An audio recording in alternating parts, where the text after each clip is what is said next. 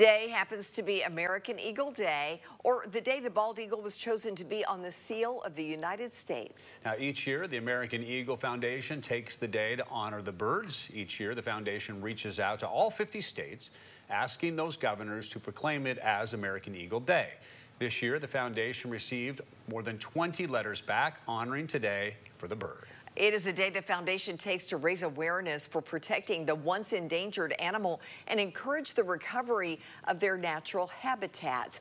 Bald eagles, by the way, were chosen to be on that seal in 1782.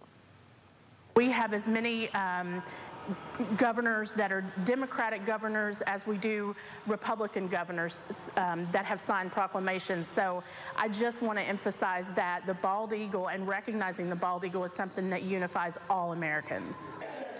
The American Eagle Foundation, also the caretaker of Challenger, who recently reported that we reported on having surgery.